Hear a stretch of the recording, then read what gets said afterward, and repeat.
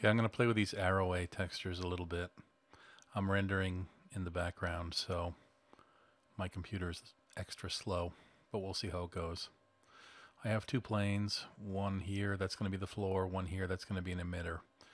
And if I hit the render button, we can see that we have a default daylight sky and default materials, which are just these gray colors.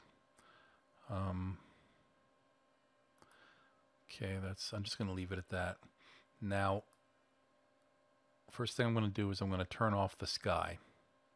So we go here, Maxwell render, sky options, sky type, none. Okay, now if we try to render it, we should get a complaint that there's no emitter, because I don't think there is an emitter. Yeah, there we go. There's the red complaint. So I want to put an emitter material here. Here I have a basic material which has got this layer BSDF and this default gray color. So I'm going to take the layer and I'm going to delete it. And I'm going to call for an emitter. I guess that was wrong. I need a layer, but I don't need the BSDF that comes with it. So I'm going to delete that. Then I'm going to call for an emitter. And I will go with one of the incandescent lamp, 100 watts, just the hell of it. I'm actually not going to do that because let's go with 3500 Kelvin and let's go with 1000 watts. Now, the exposure is set for daylight, so I don't think it's going to do well with 100-watt lamp. That's why I turned it up to 1000, but we'll see how this one does. So even this is a little on the dim side. And one of the reasons is that the camera exposure, you select camera, it's like 750th of a second. If I go down here to Maxwell and just turn it down to, I don't know, like 100th. And let's say we're looking at ISO 3200. I don't know. And how about we'll go with pinhole, just so I don't have to worry about focal distance. How does that look?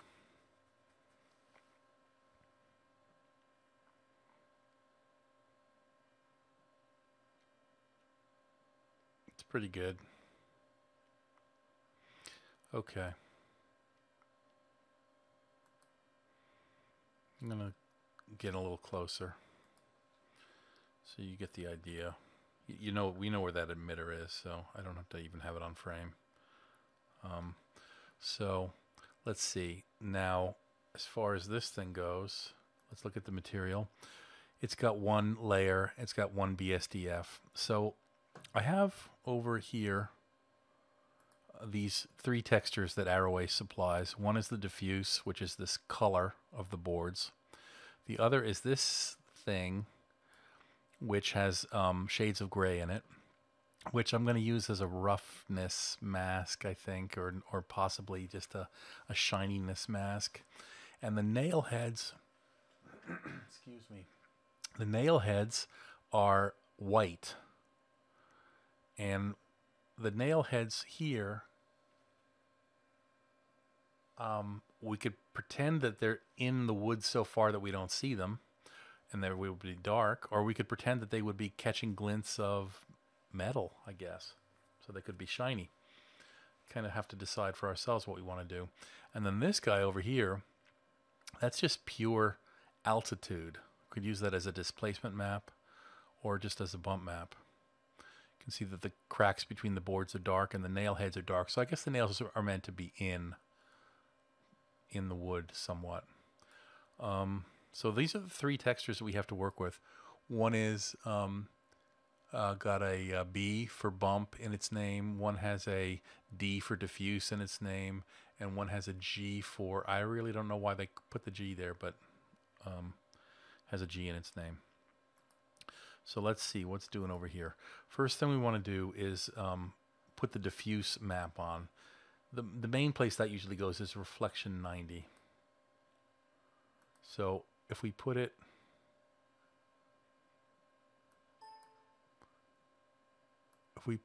let's see, where do I have all that stuff? It's on my desktop, and yes, my desktop really does have all that crap on it. Arroway, board. There, here they are. These three are the three that we're talking about. So there's the diffuse. So right now we have, and you know what? Just for the hell of it, because that yellow is a little distracting. I think I'm talking about the color of the light.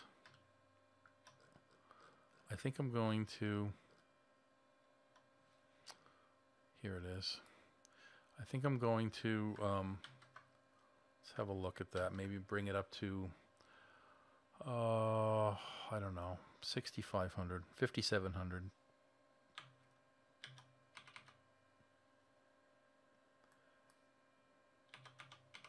$5,700. So notice also that here is that little grid, which is a 20 by 20 grid, which is the default grid that Maya comes with. And look how big my floor is. I did that because I have 1,000 centimeters from here to here. That floor is 20 centimeters by 20 centimeters, that little grid in the middle. This is 100 centimeters by 100 centimeters, this soft box. I don't even know what those translate into in terms of feet, but it seemed reasonable, so that's what I put there for it. So let's see how this looks. Now, right now, I just have a map in the diffuse, in the reflection 90.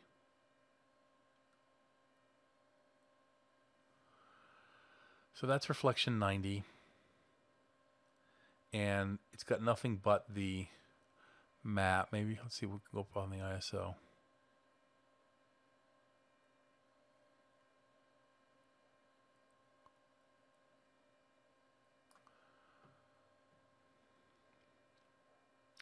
So let's see, what do we got going on here? We'll stop that. So that's diffuse in reflection 90. It's not terrible right off the bat. Now, if I go back to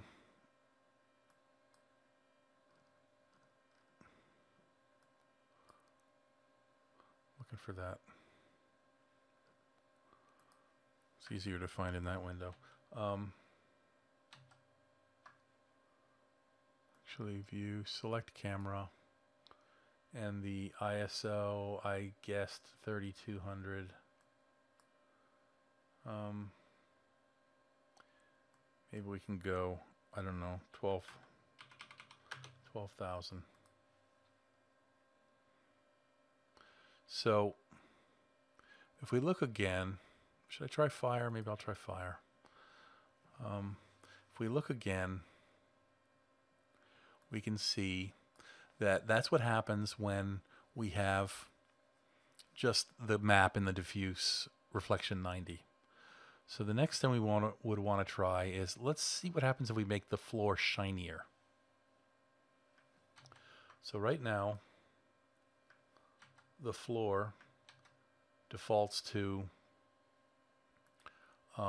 roughness 99, which is pretty rough. It's as rough as it gets. 100 is actually too rough. It doesn't exist, but you're allowed to do it, but you should avoid it. So let's say we make the floor, I don't know, 0. What that's going to do is that's going to send very organized rays right into our eye. The rays from the light are going to hit the floor, and they're not going to scatter randomly the way a diffuse thing does. They're going to bounce. Angle of incidence is going to very much equal angle of reflection, and they're going to hit our eye. And the reflection 90 is going to be wood colored, and the reflection, so the reflection 0 is going to be wood colored, and the reflection 90 is going to be white. So it's going to be unchanged. White meaning it's like a white mirror. It's like a true mirror. So let's see, if we say 0, let's See what we get. So there we go. We're mostly getting reflection 90 in effect, and reflection 90 is showing us a reflection of the softbox. So what happens if we back off on the roughness and go like 30, 40? So you basically have a kind of a tinted mirror. So clearly we don't want that. Clearly we want a lot of roughness in the floor because we want to see the wood. So 96, 99, those would all be fine. So let's put it up high again in the high 90s. And now let's see what happens. And by the way, when we're that rough, reflection 90 doesn't really matter that much. So if I put into reflection 90, let's say, I think if I put a red, it might not make that even that much of a difference. Yeah, so I put a red in reflection 90. You barely notice it. That's because when things are that rough, we're not really getting grazing angle kind of stuff looking at the light. Let's see if we were to look like really...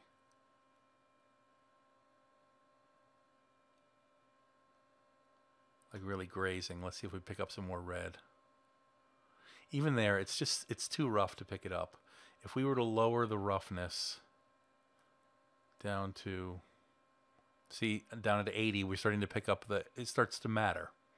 So let's go back up. Let's leave it at 80. So here's the wood. There it is at 80.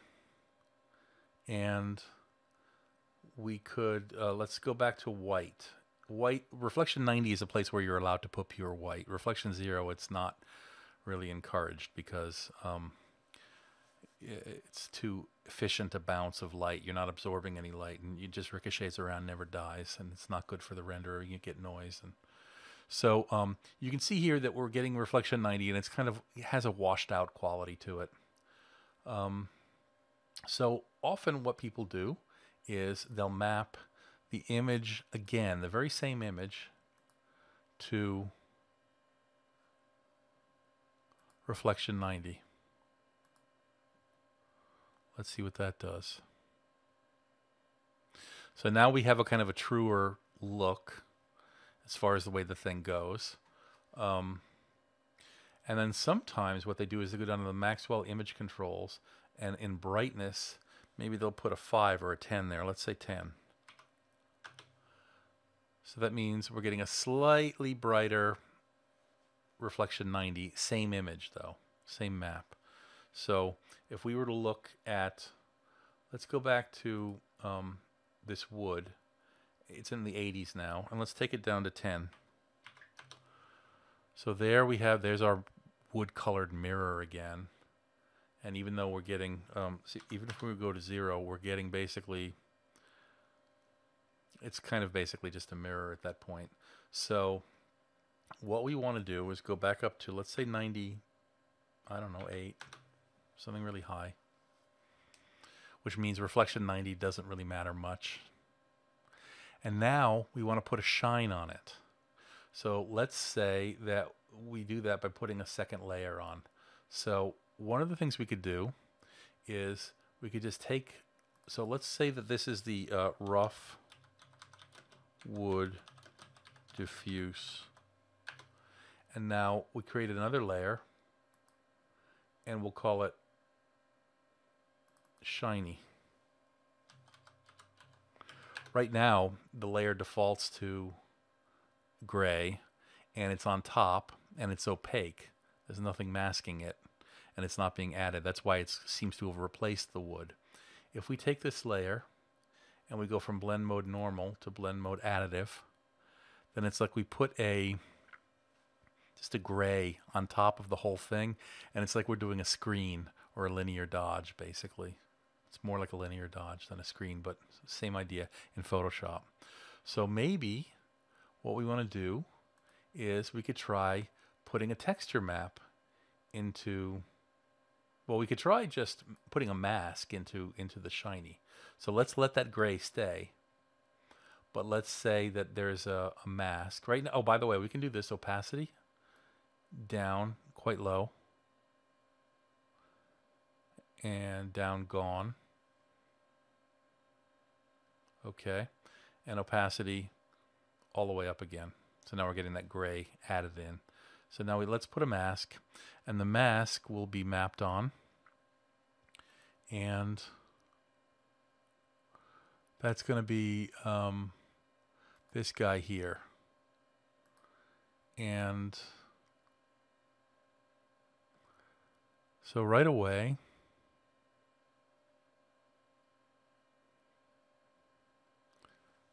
we can see that parts of the wood are shinier than other parts through that mask. We can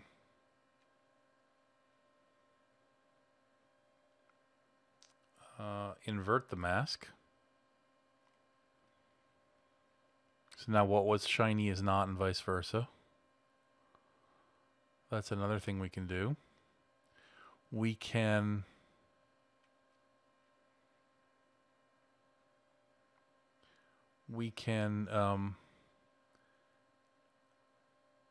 instead of using it as a mask, we could use it as a roughness. So image name, let's see what we want to do here. So rather than using it as a mask, which is the layer has a mask, I'm going to right click, break connection. The mask no longer applies. Now we come down here to BSDF, and maybe the roughness here should be 30.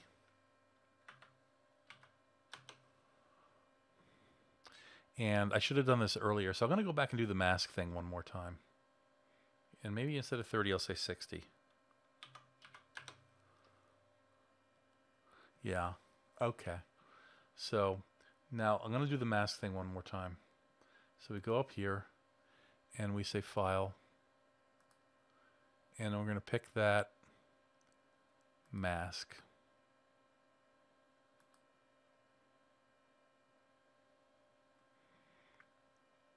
So now we're getting a better sense of shiny and not shiny.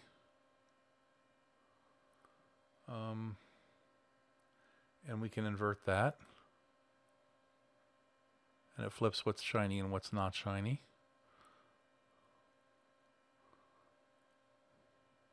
Looks like the knots in the wood are not shiny now. Another thing that we can do is, actually, let's go while we're here. Let's go up to global parameters, and we'll put the bump map in. Global bump mapping, bump texture, and we will say File, this guy, and that's this. See how that works out. So that's just a bump map, and we're awfully close to it, so it's kind of dramatic. I could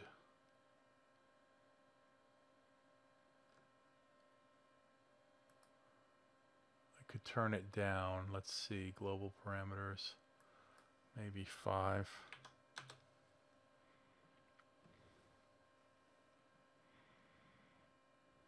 Give that a try. At some point we might want to try displacement rather than bump mapping, but at a distance it might work out just fine, or when it's tiled more. Let's see what it looks like at a further distance. Probably bump mapping is adequate at that point. So now, so far let's try the shiny, let's try killing that mask again. Right click, break connection, and let's come down here to BSDF, and let's say that the roughness, which is 60, gets mapped also. So wherever the map is white, the roughness will reach 60. And as the map gets darker, the roughness will get lower, which means it'll get shinier. So let's try putting that file and putting that there. So now what I've done is, rather than masking a single value of shininess. What I've done is I have not masked, but I've put the roughness as a map into the thing. So you can see different portions of the floor are getting different shininesses. It may be that we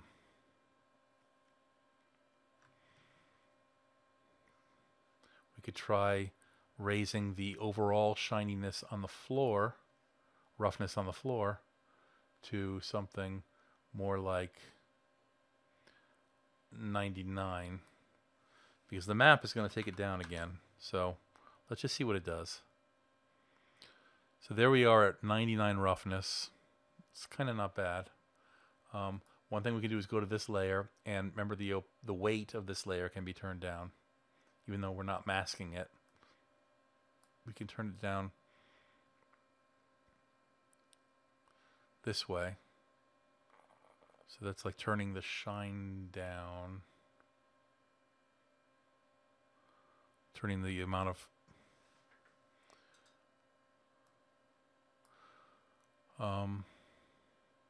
another thing we can do, turn it back up again.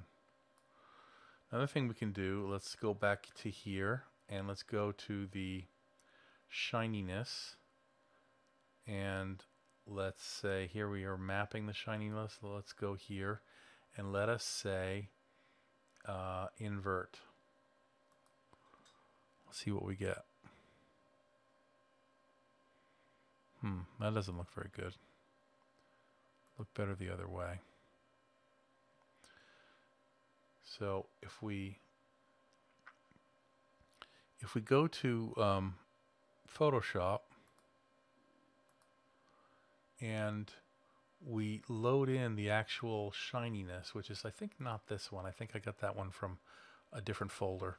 So I'm going to open it up on the desktop and Arroway, and here's the shiny. Now what we could do is we could make it really obvious, because I'm not sure that the Arroway textures are being used in the way that I'm not sure that I'm interpreting them the way that Arroway means for them to be interpreted. I'm not sure exactly what we're supposed to be doing with this. So we could just try levels, and we could make it really obvious.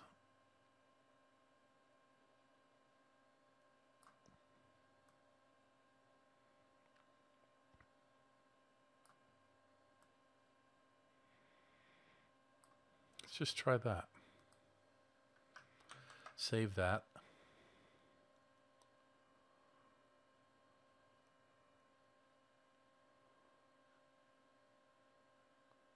I'm going to save it as a TIFF because I got these layers in there, and you can leave the adjustment layer as is. You don't have to flatten it. And then come back here, and then looks like I got a JPEG off of that Arroway site, so I'm going to replace it with, here's the TIFF I just made.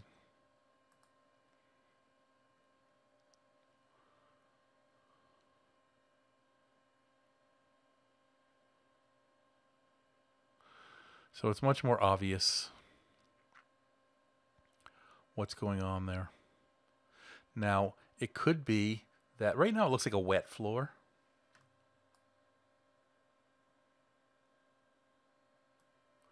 And really, we don't want the floor that shiny. So we really don't want the values to go below a certain number. So we can do it a kind of a crude way here with Maxwell Image Controls Preview. Turn that on and then have a look. I think we can make this larger. And then we can say RGB min. I don't like using this because it just crushes the color. I rather use levels and things like that in Photoshop. But you can see that as I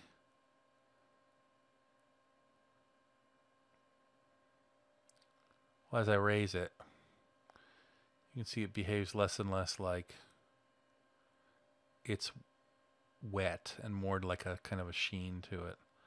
So let's put it back down to something like that.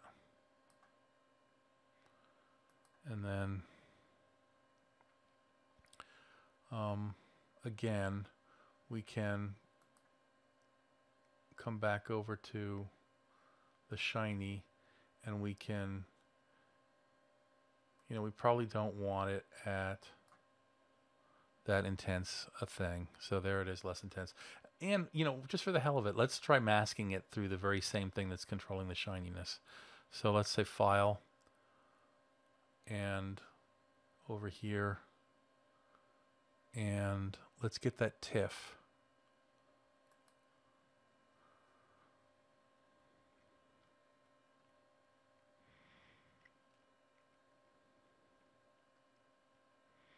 So that's much more control over the extent of it.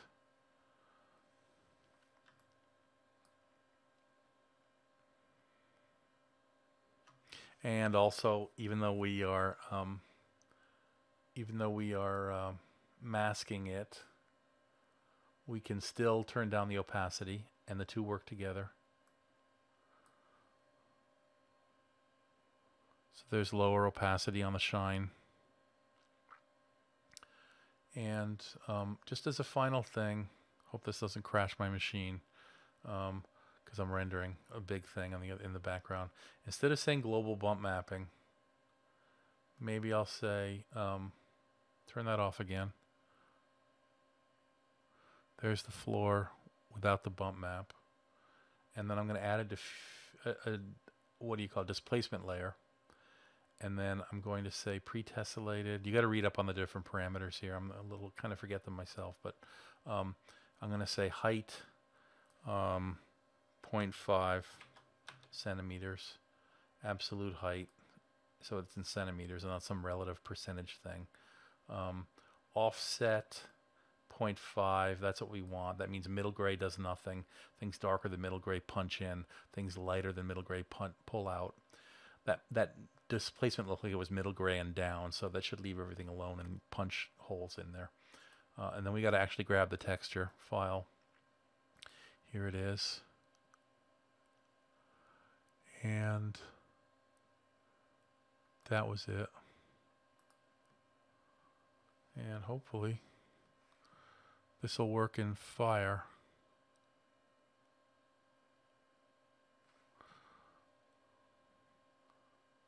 I'm going to send a real render, and I'm also going to turn up the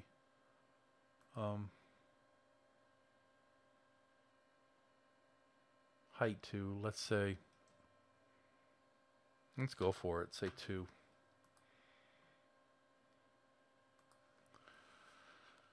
So we'll render that in the official renderer. See what that does. Hopefully 2 isn't going to break the bank as far as displacement goes.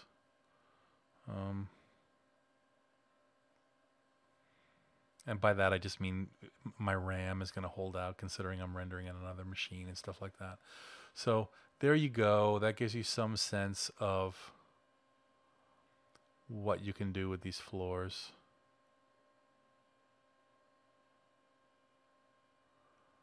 I'll show you one last thing. There's probably a better way to do this, but I'm a little kind of forgetful about how to do it. So I'll just going to show you the way that I remember. These floors are mapped on a square right now, and they're probably able to repeat. So I'm going to hunt down every place where I use a texture map, and I'm going to go to the 2D placement node and change it. So the first thing we're doing is a displacement. And here's a map. File 8, place 2D is this guy here. And I'm going to say repeat 3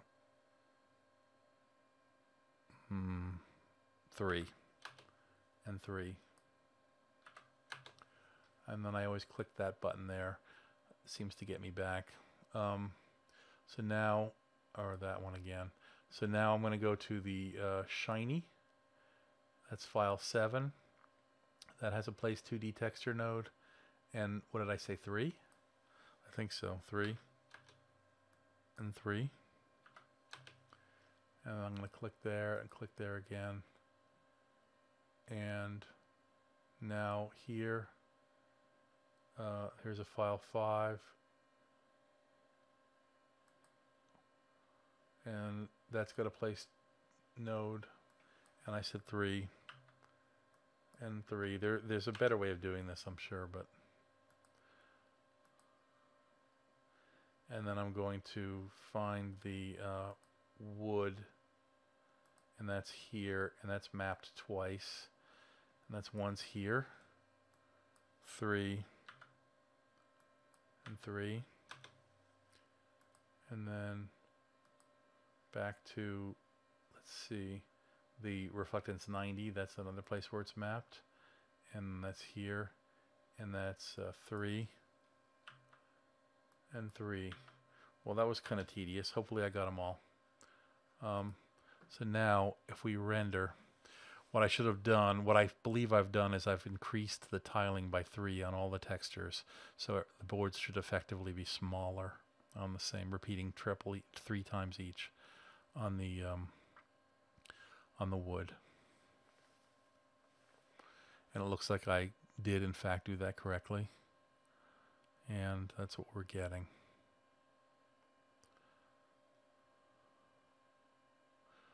So I'll just let this go for a couple of minutes and fill in a bit. That's basically it.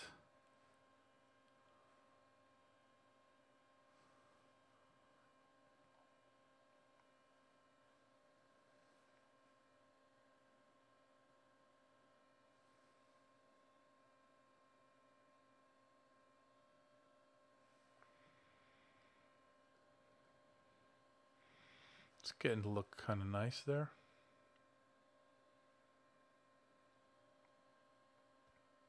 The displacement, the quality of the displacement map has a lot to do with the original, how much work it has to do is based on how much this original thing is subdivided. Like this floor, if you look, is a plane and it's 10 by 10. I think if I make it 100 by 100, so that each of these tiles is smaller, then the displacement map will have less work to do as far as achieving fidelity to the texture when it breaks up those large tiles. And I think it'll be happier, and it'll produce a more refined result faster, I think, or at least maybe it'll be a more detailed result. I guess we're going to find out. Seems to be a slightly slower result. I'm using this pre-tessellation option. You have pre-tessellation and on the fly. One is good for saving RAM and the other is good for saving time. And I think pre-tessellation is not good for saving RAM, but I think it's a little faster. So I was kind of expecting that breaking it up would make it happier and kind of make it perform a little faster. I'm not sure if it's just, if that's the case or not. I'm also, as I mentioned, rendering in another window. So let's go for another minute or two, see what it does. So the trick is with all of these things is you look at the images and try to decide what would be a good use for the various textures that you have provided. The basic thing when you're mapping a parameter is that texture maps generally go from black to white. And when they go to white, they achieve 100% of whatever the slider specifies. And when they go black, they go to 0. So you can think of the slider, or you can think of the map as a percentage from 0% to 100% that gets multiplied by the slider value. So a map can make things shinier than the slider, but a map can never make things rougher than the slider value. So the voxelation is finally done. And here comes the triple tiled floor with the finer tessellation on the floor originally. And I don't know, it's looking pretty good. I didn't save an image, so it's hard to compare. It's hard to compare whether it's what it's exactly doing or not, but it looks pretty good. That's 100%.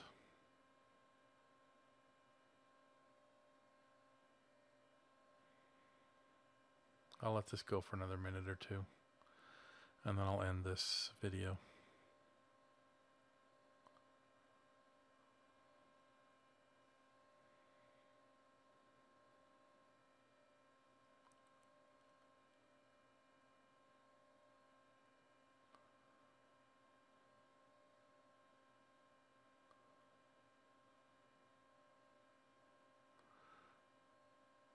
Waiting to go from SL5 to SL6.